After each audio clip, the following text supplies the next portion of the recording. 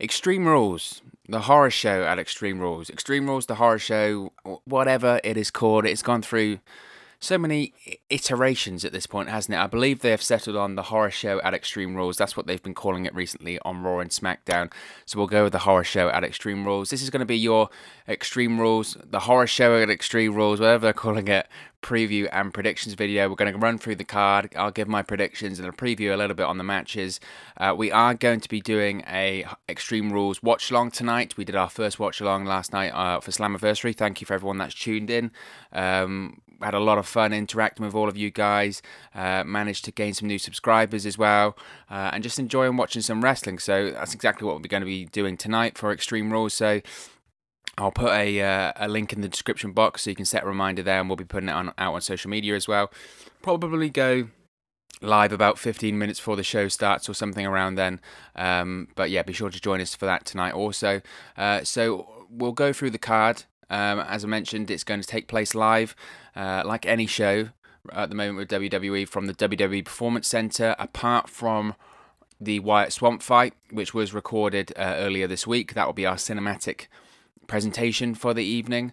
In terms of overall the card, it's an interesting one, isn't it? Because how much hype is there about this one? And I'm not really sure, because I find it interesting that we're having matches cut from this card and moved to Raw and SmackDown.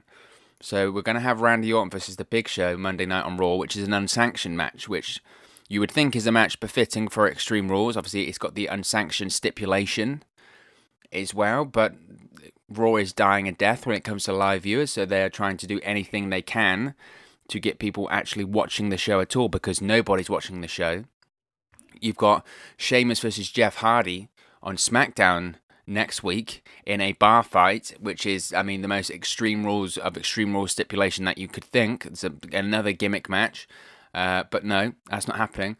But on Extreme Rules, on this Extreme Rules card, we've got 3 matches that don't have any stipulations in, which to me defeats the purpose.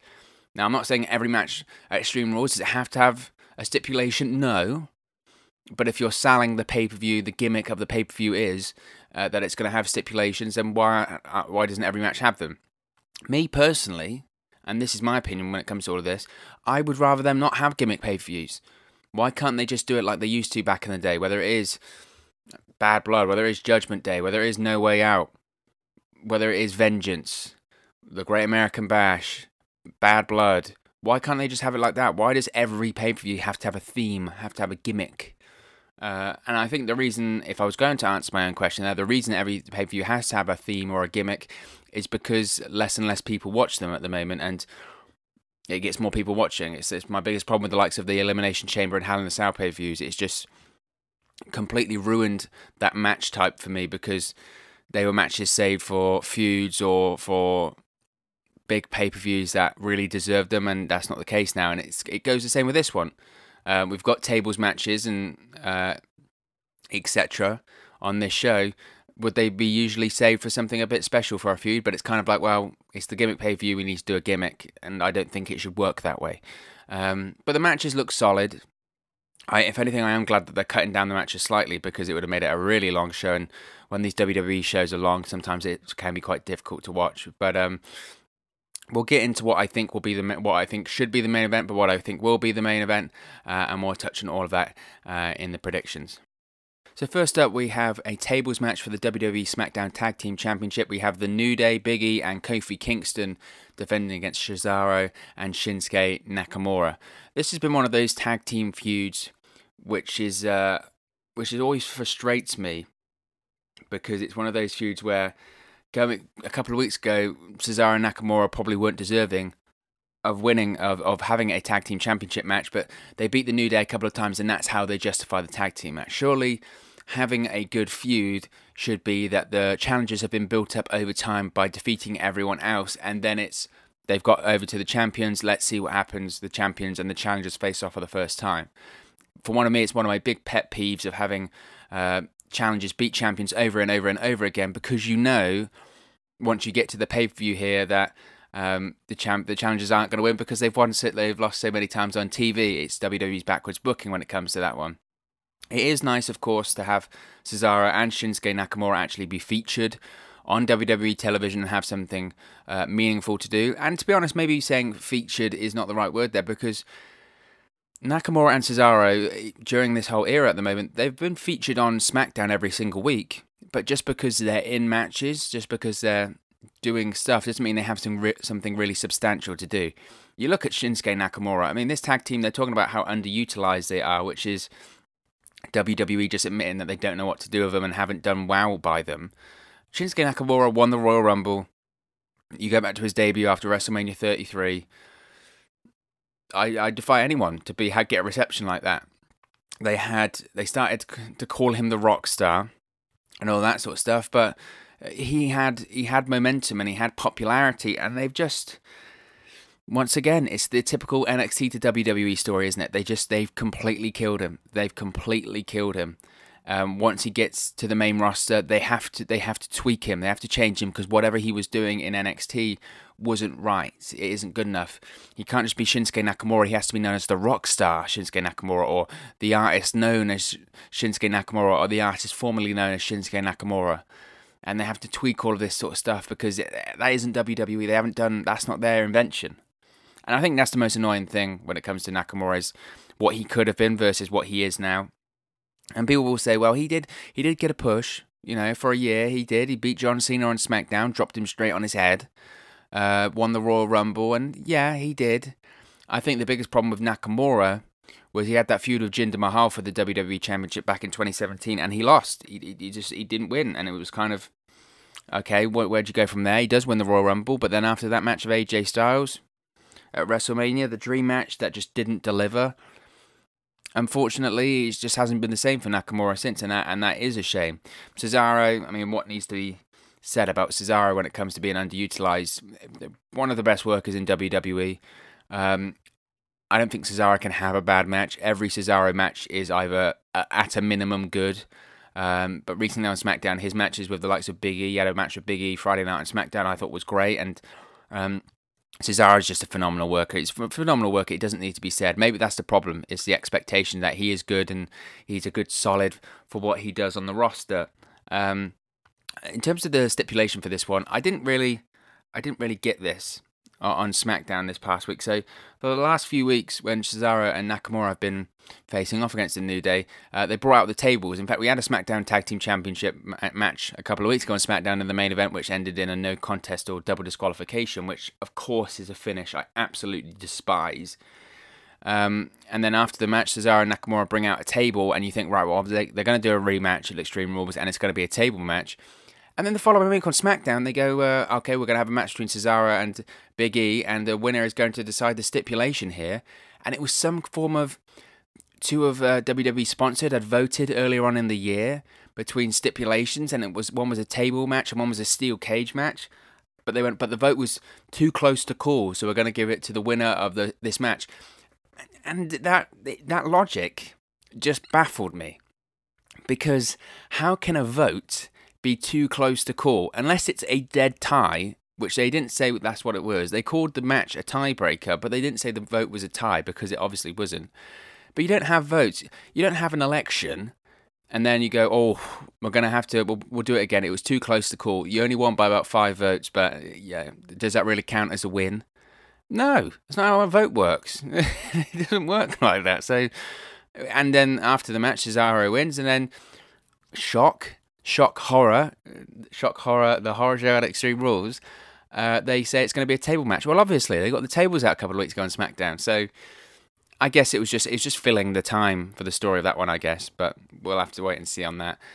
In terms of a prediction, I think the New Day will retain here. I'd like to see Cesaro and Nakamura win the titles, and I don't think it's a given that they won't. I just don't see the New Day dropping the titles anytime soon. I will say that I think the SmackDown Tag Team division is very lax. It doesn't really fill me with too much excitement. It feels like we've seen the same combinations quite often. Obviously, we don't have the Forgotten Sons on TV anymore. They didn't do it for me anyway, but Miz and Morrison don't look to be super involved in tag team matches at the moment. The Usos are out. The tag team division is suffering, and to be honest, this tag team wrestling in WWE is suffering really with the way that they take it seriously. They don't take it seriously, rather. I would like to see the Viking Raiders moved over to SmackDown. I think they'd be a good addition, and having a Viking Raiders feud with the New Day or Viking Raiders versus Cesaro and Nakamura would be good matches and good fun to watch, and would certainly give the division the energy that it needs. Next up, we have a singles match for the WWE United States Championship. Apollo Crews, the WWE United States Champion, defends against MVP. Now, MVP recently on Raw has revealed the new WWE United States Championship. Apollo Crews went down with an injury. You can't see me, but I'm doing the finger quotation marks. So Apollo Crews went down with an injury a few weeks ago on Raw. I believe it was a knee injury or something like that. And subsequently, MVP has announced that he is the new United States Champion. Introduced a new WWE United States Championship, which drew a mixed response on social media. I did do a video about it on the channel, so be sure to check that out. In terms of my opinion on the United States Championship, and I said this at the time, so I'm not backtracking when I say this. I said at the time that I think the title would grow on me, and it has. It has grown on me. I don't think it's better than the championship that they had. There are certainly elements to it that I would change.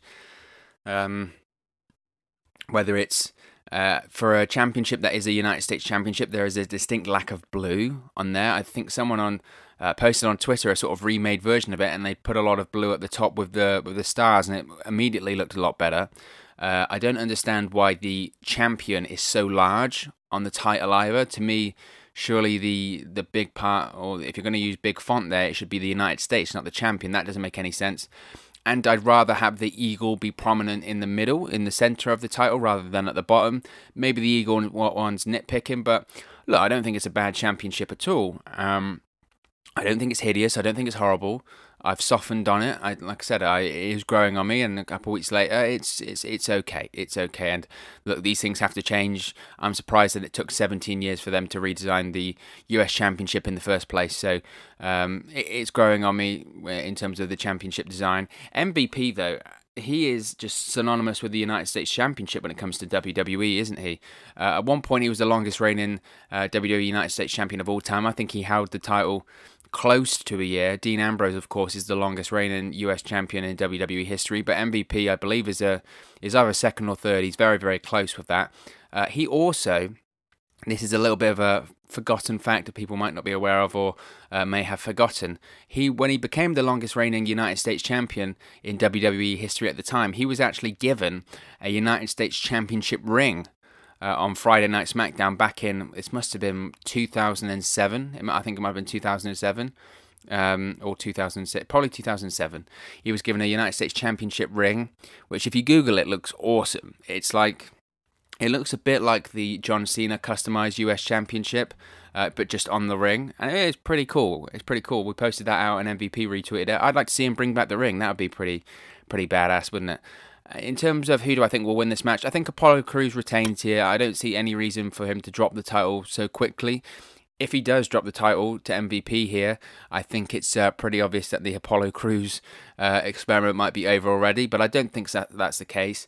I expect him to come out with the old US Championship, defeat MVP, and then claim the new one. That'll be the official retirement of the old US Championship, and the new champion having the new championship. Obviously, Bobby Lashley's going to be with MVP, but I don't think a loss doesn't hurt MVP at this point in his career. He's been losing to Apollo Crews and losing to everyone, really. Obviously, he's got a couple matches, one recently on Raw, but that's just to hype him up for this match. I don't think he's going to win here, but he's doing a great job. Is there anyone that's had a better 2020 than MVP? You could only count him on one hand, really. I really think so. You probably have to look at the likes of Randy Orton and Asuka, Sasha Banks and Bayley that have probably had a better 2020 than MVP, because no one saw MVP's return coming. Came back, surprise entrant Royal Rumble, has his retirement match on Raw the following night, becomes a producer, becomes an on-screen character, then returns to the ring, and now he's competing for the United States Championship at Extreme Rules and has introduced a brand new United States Championship. Not bad for a guy that was retired back in January, but I think Apollo Crews leaves this one as United States Champion. Next up, we have the Rey Mysterio versus Seth Rollins eye for an eye match. Now, for those who are not aware of this eye for an eye match, the match can only be won when one competitor extracts an eye of their opponent. Yes, you heard me correctly there. Extracts an eye of their opponent. I've spoken about this at length on the channel here, so I won't go into too much detail. But this is to be honest, along with the Wyatt Swamp fight, this is something I am looking forward to on this show, because I am so morbidly curious as to how they're going to pull this off, and if it's going to be bad, if they manage to pull it off at all, or if it is just a disaster. So we've heard reports that the finish here is going to be the match. By all accounts, I don't know if it has been taped, or we'll have to wait and see. We'll find out later on, I suppose. But the rumour was that the match was going to be taped, and we were going to have some form of a CGI style finish. Because look, the only way to win the match, one of the competitors needs to be holding the other competitor's eye in their hand. It has to be removed from their head, from their skull, to win this match. So the rumour was that CGI was going to be involved. I don't know if WWE and CGI is a good combination. Again, I don't know if this is going to be happening live as well, or if this is going to be, has been recorded already. If it hasn't been recorded, I don't know how the CGI element of that is truly going to work. Even if it was pre-recorded a week ago, that means you've only got a week to make the CGI look realistic and actually make it look like an eye is in their hand. And CGI, good CGI, takes time. You go to Corridor Digital here on YouTube, Corridor Crew, you see the inner workings of computer generated imagery company, and how stressful that is, and how long it takes, and how expensive it is. And it takes time. It takes time, and bad CGI takes you out of a movie, right? Everyone's seen movies where they're looking at something that is CGI and they just go, man, that is terrible. It's obviously not real. It doesn't look good, and it just takes you out of it. And that's my concern for this match, is we could have a absolutely spectacular match between Rey Mysterio and Seth Rollins, and I think we will. They're great workers, tremendous workers. I think they'll have a great match. There's no doubt in my mind the match between these two will be great. But if the finish is just laughable or bad or doesn't make any sense or just looks terrible the way they've done it, that's all the match will be remembered for, is the terrible finish. So they are very much on a knife edge when it comes to this one in terms of the quality, because they could do so much great work and then they could get right to the finish and it could be bad. It could be really bad. And let's be honest, if this was real life and you rip the eye out of someone, I'm expecting blood. I'm expecting, you want it to be graphic. You've called it the horror show at Extreme Rules. Let's do something horrific. Let's do something out there. I don't think WWE will, because it's PG. I do find irony that last year Vince McMahon called AEW a blood and guts company, and then fast forward a year later and we're ripping eyeballs out of someone's head. That's pretty worse than cutting yourself to add a bit of drama to the match for me. What's worse, thumbtacks or having your eye ripped out? I know which one I think's worse when it comes to that one. In terms of a prediction for winning this one, who's going to be without an eye?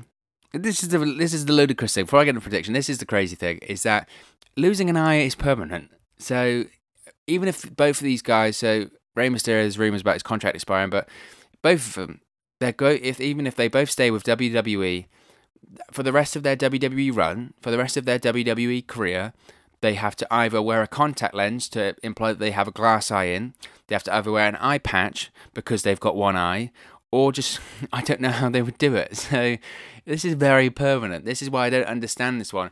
In the realm of sports entertainment, where someone that you could hate, you could tag team with about 3 weeks later, losing an eye seems very permanent to me. And just permanent in pro wrestling just doesn't exist. So again, I'm fascinated. I'm fascinated to see how they do it, if it works or if it doesn't work. I'm going to hold reservation till I see it. But it does make me chuckle every time I hear that stipulation. In terms of prediction, I think Seth Rollins wins this one purely because, look, Rey Mysterio, he's on a handshake deal with WWE right now. His contract has expired. There is optimism that Rey Mysterio is going to re-sign with WWE. They're thinking that the reason that Rey Mysterio will re-sign with WWE is due to the status of his son Dominic with the company. If Rey signs, it's likely that Dominic will get his big break in WWE, maybe go to NXT, or at least team with Rey Mysterio. But Rey Mysterio has options. He can go to an AEW, he can go to an Impact Wrestling, he can potentially go to Japan once those travel restrictions start to ease up. He asked for more money from WWE. They said no, because at the time they were releasing talent and not interested in giving pay raises, which I understand. That is understandable. But I think it's in WWE's best interest to keep Rey Mysterio, as they're still building new Hispanic stars like an Andrade, like an Angel Garza, who I do think eventually can take Mysterio's place there, but they still need Rey Mysterio, and having Rey Mysterio on a Raw show that desperately needs stars is a must for me. So I think they do need to make sure that they do re-sign him. Although, as far as this match, I think Seth Rollins wins purely because, as I mentioned, Rey Mysterio could potentially be leaving WWE, even though I don't think he will. But also just the post-management of the eye thing, for me, makes it a lot easier. We've seen Rey Mysterio with the mask, with like an eye patch thing over it. I think he would just have another one of those. Whereas Seth Rollins loses and has to pretend he's wearing a glass eye. That pretty much means he has to wear a contact, I would say, in one of his eyes every single week, and have like a different coloured eye. I'm thinking like the Thor in Avengers Infinity War kind of deal, where he has one normal coloured eye and one like orange-brown coloured eye. The brown one is his fake eye. They just wear a contact in there to basically imply that that's a fake eye. I think that's what they would do with Seth Rollins in that situation. But Rey Mysterio, they can just put the eye patch over the mask, which is what they've been doing recently anyway. So I think Seth Rollins will leave this one with both of his eyes, and Rey Mysterio with only one, even though Rey Mysterio was the one to challenge Seth Rollins, and Rey Mysterio was the one to nearly lose his eye in the first place. He could lose the other one. Next, we have the SmackDown Women's Championship on the line. We have Bayley defending the SmackDown Women's Championship against Nikki Cross. This is a strange one for me, because the last 2 weeks on SmackDown, we have seen Bayley defeat Nikki Cross in various forms of tag team matches. A couple of weeks ago, it was Bayley and Sasha Banks versus Nikki Cross and Alexa Bliss. This past week on SmackDown, it was Bayley and Sasha Banks versus Nikki Cross and Asuka. Each time, Bayley pins Nikki Cross. And after the match, we saw Nikki Cross backstage. She looked frustrated. She was talking to Alexa Bliss. She was saying that she doesn't want to fail, that this Sunday was her moment. She obviously moved all the way from Scotland for this. People are watching. She doesn't want to watch her lose all the time. And then attacked Bayley backstage. Now, some people said, oh, is this going to be a bit of an evolution of Nikki Cross's character? She's going to go back to the crazy, wild character. I don't think so. Nikki Cross is still very much a wild character. Obviously not as crazy as she was in NXT, but I don't think, to be honest, she'll probably ever go back to that kind of character on Raw and SmackDown, because that's how the creative teams and Vince McMahon and Bruce Pritchard like to present Nikki Cross. So I don't think that's the case. What I do think it could mean is that we are going to see Nikki Cross and Alexa Bliss split up very, very soon. Nikki Cross openly spoke about how she doesn't get the opportunities that Alexa Bliss gets. This is a huge opportunity for her, and she's got to make it count. And Alexa Bliss sort of tried to say, oh, that's not true, that's not true. But to me, that kind of implies that seeds are planted for Bliss Cross to be splitting up soon. To be honest, I don't think that they should. I don't see why they should. The SmackDown Women's Championship feud going forward will be Bayley versus Sasha Banks. That's what we know we're going to get to.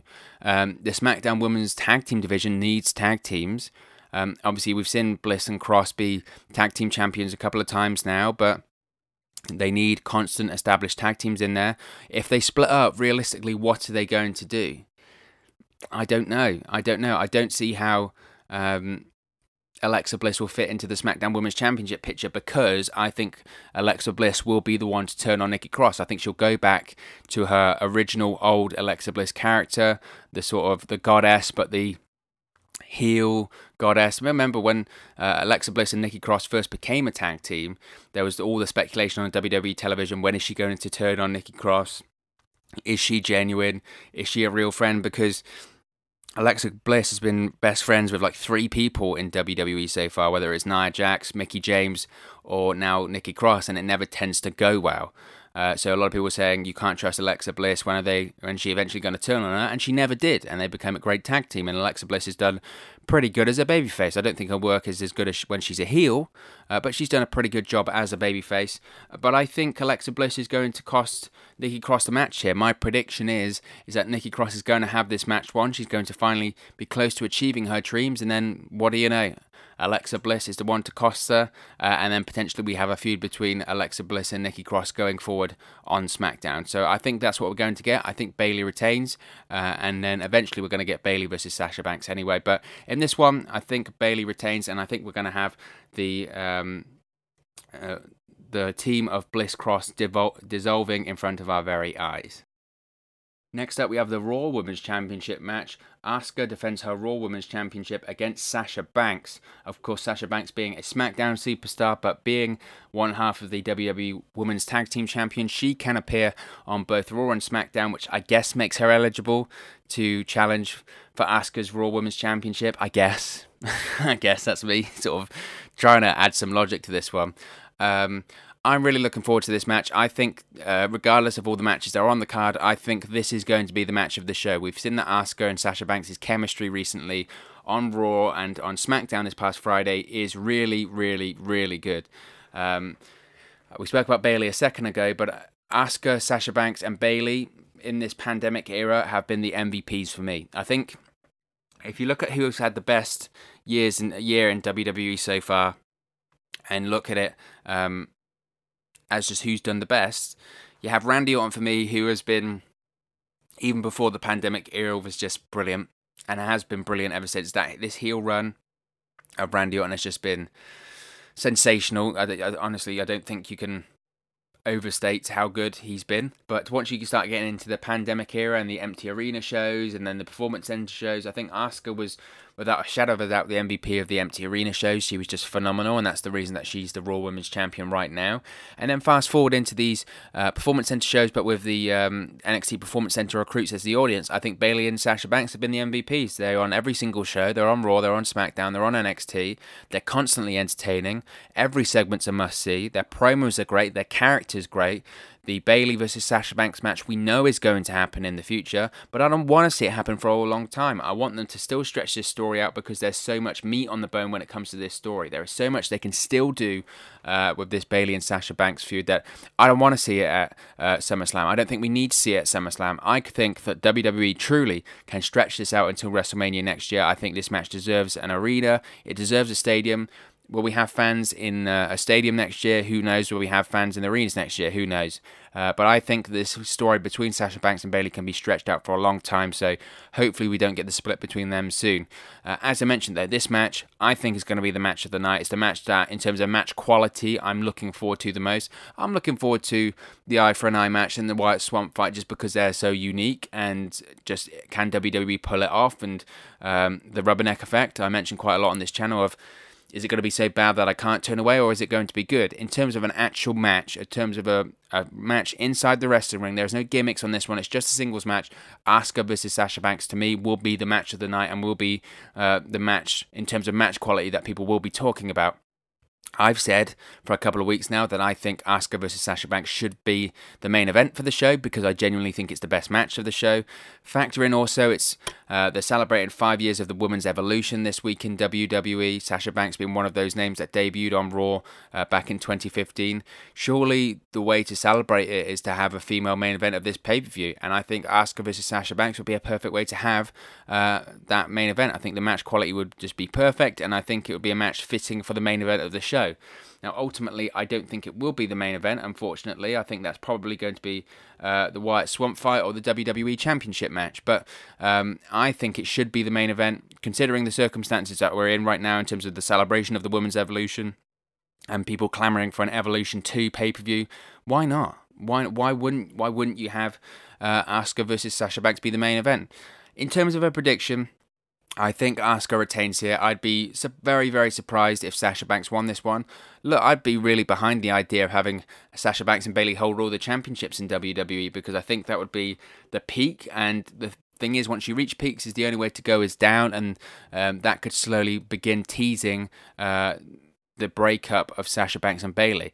However, I don't think that they'll do this. I think they'll stick with Asuka as the Raw Women's Champion, as they should. They need to continue building her as the top babyface female on the Raw brand with the absence of Becky Lynch. And she should get the same treatment as Becky Lynch. She should win, and continue winning. She's still got the will of the people, and if we were in arenas right now with fans, they would be cheering her, no doubt. So I think Asuka retains here, but I think the most important thing here is going to be the match itself. I think it's going to be an absolutely tremendous match. So next up we have the WWE Championship match. We have Drew McIntyre defending against his former friend Dolph Ziggler. We don't know the stipulation of this one. Drew McIntyre said that Dolph Ziggler could name the stipulation for this match, but as of yet, it's yet to be announced. So Dolph Ziggler is most likely going to reveal the stipulation for this match just before the match itself takes place. Now, spoilers ahead, because this might be the actual reveal of the stipulation. It had been floating around on social media that WWE had actually spoiled this. There were Facebook ads for the Horror Show at Extreme Rules event of the WWE Championship match that said that this match could be a tables, ladders and chairs match for the WWE Championship. Whether or not that is the case, or whether it was just a placeholder advert, or maybe that was just an old creative plan, we'll have to wait and see for that one. I wouldn't be surprised if it was the case. In terms of this match, look, I don't think there's much to discuss here. Dolph Ziggler versus Drew McIntyre, great, but it just feels like... Look, the match itself is going to be fine. The match itself is going to be great. Both guys can work. Without question, Drew McIntyre can work. And without question, obviously, Dolph Ziggler can work. We're stuck in this position once again, where they don't have a challenger for the WWE Championship, so they throw Dolph Ziggler in here. I know he has history with Drew McIntyre, but that's essentially what it is. Oh, we don't have anyone. Throw in Dolph as a placeholder feud. There's no way Dolph Ziggler's going to win, is there? He just isn't going to be WWE Champion. I know we've had The Rock on Instagram say, oh, I'd co-sign this of having Dolph Ziggler as the WWE Champion, but I don't think the audience would. Look, we had 1.5 million viewers tune in for Raw Monday night. I'm not saying that's because of Dolph Ziggler facing Drew McIntyre, but he's not exactly going to drive up the ratings if he is WWE Champion or anything like that. The match itself is going to be fine, but it's obvious that Drew McIntyre is going to retain here. The rumour is that Drew McIntyre will go on to SummerSlam to face Randy Orton. Now, that is a money match. That is a match that's difficult to predict, and not a lot of people will be able to tell who is going to win it. That is a match that I'm looking forward to and I really want to see, and they had great chemistry early on in the year, Randy Orton and Drew McIntyre, easy for me to say, when they were facing off on Raw. So that's a money match. This one, yeah, it'll be fine. If it is a TLC match, we'll have some great spots. It'll look great. I'm sure they'll put on a show, and I'm sure they want to prove people wrong.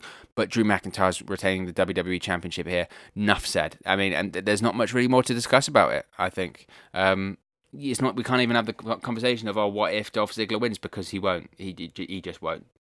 And finally, what I think will most likely be our main event of the evening, we have WWE Universal Champion Braun Strowman going up against Bray Wyatt in a Wyatt Swamp Fight. Yes, a Wyatt Swamp Fight. It isn't for the WWE Universal Championship. It is a non-title match, and it has been already recorded as of this time. There was a bit of delay in getting it recorded, but as of, I'm just looking at the date now, as of July 16th, the Wyatt Swamp Fight was recorded, and it has been successfully recorded there. Interesting fact about Bray Wyatt recently, of course, is that Bray Wyatt just hasn't been in the WWE Performance Center. He's got a newborn child at home. He's doing all of his recordings of the Firefly Funhouse and all of those promos, etc. They have been recorded at home because he doesn't feel safe going to the Performance Center, masks or not, testing or not, social distancing or not. After getting close to possibly more now, 40 positive COVID tests, look, he's got small children at home, he's got a newborn child at home. It's just not worth it for him. But WWE, of course, are looking to accommodate Bray Wyatt, and he's just been cutting the promos at home. Does he need to be in the Performance Center? No, he doesn't. But he's just not been there. And even with this, with them pre-recording the Wyatt Swamp Fight, by all accounts, there are a lot of precautions that went into this one. Again, a bit like with the eye for an eye situation, interested to see what they pull off here. I think the build for this one, at first I was skeptical, But I think it's probably Braun Strowman's best work that he's done as Universal Champion. I think the last 2 weeks or so on SmackDown, I think his promos have been very good. His promos are always okay. I think he talks quite quickly, and that's even I'm saying that, and I talk very quickly. But I think the last few weeks he's been pretty good on SmackDown. I think it's probably been his best booking so far as Universal Champion, as his Universal Championship reign so far has been pretty underwhelming, especially considering that you look back on it, his victory over Goldberg at WrestleMania, he was thrown in at the last minute for no rhyme or reason. It didn't feel like it was the right time. It felt like they'd missed the boat when it comes to Braun Strowman. But the last few weeks, I think he is starting to turn a few heads as Universal Champion, which is interesting to see. I still don't think he should have won it at WrestleMania. I think that would have been a better spot for someone like Jeff Hardy. But Braun Strowman got the nod there. So I think he's done good work recently. The Bray Wyatt Eater of Worlds character, it's not my favourite Bray Wyatt character. I prefer the Firefly Funhouse and the Fiend. I was a fan of initially a fan of the Eater of Worlds character in NXT when they first came to WWE. I think towards the end of that run in WWE, it just felt so convoluted, and so the promos at that point towards the end just did not make any sense. They were so rambling, and coming out of it, you had no idea what he had just said, and just felt like, I don't know. It just felt like was that a promo? Because I don't feel the story has progressed at all here. And we had a promo that he cut on SmackDown on Friday, which gave me a bit of flashbacks to that, but it was actually okay. It was all about Braun Strowman, and this is the storyline, isn't it? Here, of course. Now they had the match at Money in the Bank, and that was Firefly Funhouse Bray versus Braun Strowman, and it was all about Bray trying to get Braun Strowman to come home and wear the black sheep mask, because of course Bray Wyatt used to be the leader of Braun Strowman in the Wyatt family, brought Braun Strowman to WWE. And then Braun Strowman convincingly beats Bray Wyatt at Money in the Bank, and everyone thinks that's that. Bray Wyatt disappears for a month or so to have his child, the birth of his child, and now he's back in a different form, back in the Eater of Worlds character, the original character that brought in Braun Strowman, and challenges him once again to a match. Braun Strowman says to end this, they need to go home, and that being the Swamp. By all accounts, this is the Swamp in which Braun Strowman initially met Bray Wyatt and had the snake bite him in the face repeatedly and laugh. Do you remember that promo? So that's what we're doing. We're going home, as they would put it, and we're going to have the Wyatt Swamp Fight. It's obviously going to be shot cinematic style, so it should be good. I think it's going to be weird. It's going to be out there, and I think it's going to be a lot of fun. Prediction-wise, I think Braun Strowman is going to win this one. The reason I say that is I think the storyline that they're going for here is to have the only person that can beat Braun Strowman is the Fiend, and that leads to the return of the Fiend. I think we're going to have Firefly Funhouse Bray lose to Braun Strowman. I think we're going to have Eater of Worlds Bray lose to Braun Strowman, and then the only thing that Bray can do to finally defeat Braun and bring back the Universal Championship is bring back the Fiend himself. So I think that's exactly what is going to happen. So I think Braun Strowman is going to win this one. Braun Strowman has even said on SmackDown Friday, he referenced about I have to beat him because this is the only way to stop the Fiend from appearing, and the Fiend is all the worst parts of me and the worst parts of Bray also. So you can already tell that Braun Strowman actually fears the Fiend, and that's the storyline they can do after this. That can be the next chapter of this storyline, being that the Fiend is the one person that Braun Strowman truly fears. He doesn't fear any other person or human being on Earth, but he does fear the Fiend. I think that's where they're going to go with it.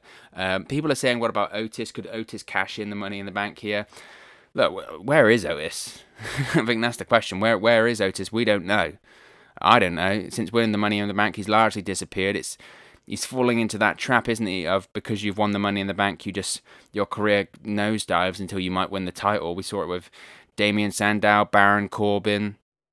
We've seen it with a couple of people now that they win the Money in the Bank, and it just doesn't mean anything, and it's just pointless, and they give up on it. So we'll have to wait and see about Otis, but I don't think he cashes in here. I don't think that would lend so much. And I talked about Braun Strowman potentially not being ready for the Universal Championship. I don't think Otis is. Look, I'm a big fan of the Otis character.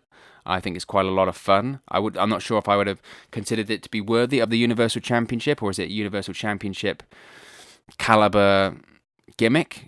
But that's what WWE wanted to go with, or considered to go with. The issue is that I don't think this is the place to do it, and I don't think Otis is ready. If anything, Otis should be the person to hold it for close to a year and see where he is in a year. If it doesn't work then you can have him lose, or if he has got over, then you can you can have him win the title then. The problem is you do have to actually use him on television, and they're not using him at all. So even if it got to a year later, he might not even be as over as he once was because he's not being used at all. So it's a difficult one there. But in terms of the prediction for this one, I think that Braun Strowman is going to win, stand tall, but I also think we're going to have an appearance of The Fiend, and that's how I think we're going to go off the air. I think Braun Strowman defeats this version of Bray Wyatt, the Eater of Worlds version of Bray Wyatt, but I think it leads to an appearance of The Fiend, which sets up their future show. So there we have the predictions and preview for Extreme Rules 2020, the horror show at Extreme Rules 2020. What are your thoughts? What are your predictions? Let me know your thoughts in the comment section below. I'll be sure to interact with all of you guys down there. I really enjoy interacting and chatting with you guys in the comment section. Don't forget, we will be doing a watch along for Extreme Rules tonight on the YouTube channel. We'll be putting I'll put a link in the description box below about the link to that, and we'll also set up the stream for that, and I'll be posting it on a Twitter account also. So be sure to join us then to have a bit of chat, talk about wrestling, talk about what's going on the screen. It might even be more entertaining than the horror show at Extreme Rules itself, so be sure to give us a join there. Be sure to give us a like on this video and share it with your friends too, and also subscribe to Wrestle News 365. You can do that by clicking the bottom right hand corner of the screen right now, or if you wait a few seconds, there'll be a subscribe button at the end of this video along with another video for you to watch. We're very, very close to 500 subscribers now, so please do subscribe if you haven't subscribed already. We can hit our 500 subscriber goal on the long road to the 1,000 subscriber aim. Once we get to 1,000 subscribers, we'll be doing a lot more content here on the channel, whether it is live streams, watch alongs, playing games, you name it, we'll do it on here. It makes it a lot easier once we get to that 1,000 subscriber mark. So really appreciate everyone that has subscribed already, and if you haven't, please do so. Be sure to follow us on all of our social media platforms on the screen right now. Also, it's at 365 Wrestle on Twitter and at Wrestle News 365 on Facebook and Instagram. Thank you very much for watching, listening, streaming, or however you come across this video today, and I'll speak for you again very, very soon.